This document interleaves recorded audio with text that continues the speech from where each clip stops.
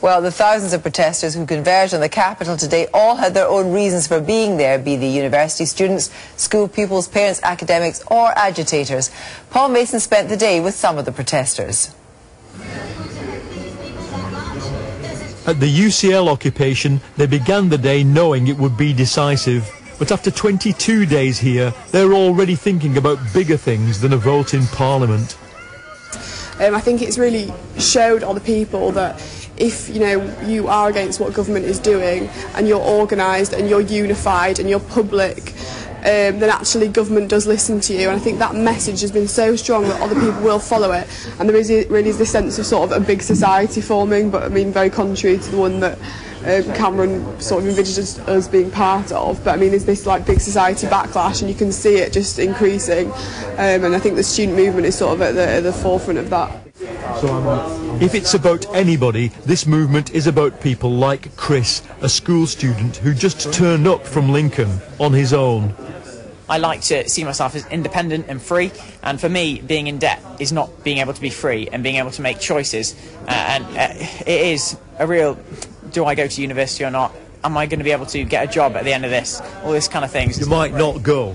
I might not go, that is the honest truth. I'm looking at different ways of, and they're not, I really do want to go to university, but I come from a not great, not brilliantly well-off background, and so it's quite difficult. My parents can't support me. We're sort of lower middle class.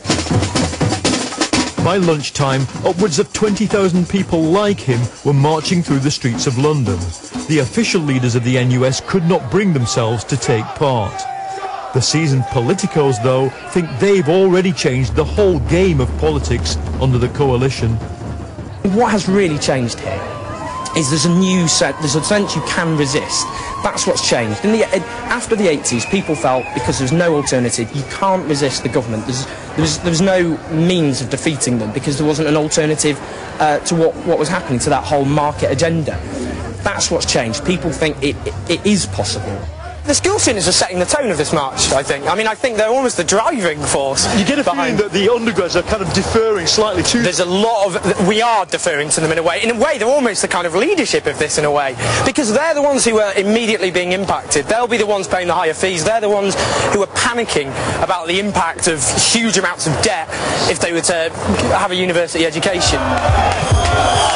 When the march reached Parliament, it hit a dead end. Nobody knew where it should go. It's 2 o'clock and the front of the march has reached Parliament Square, and there's nowhere for it to go other than into the police lines, which is just done.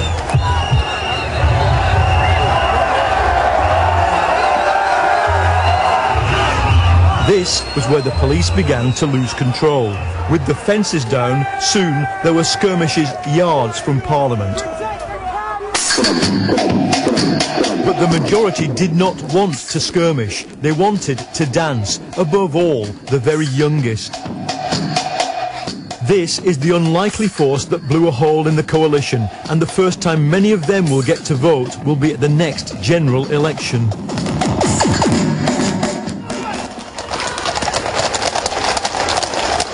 When students tried to break away from Parliament, it began a running battle which lasted long into the night.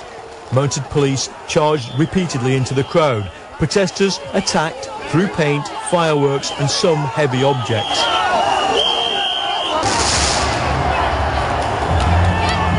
At times the crowd overwhelmed the police and they used their batons freely. The police, too, suffered numerous casualties. Through it all, a sense of a break with what student protest has meant in the past. We're from the slums of London, yeah?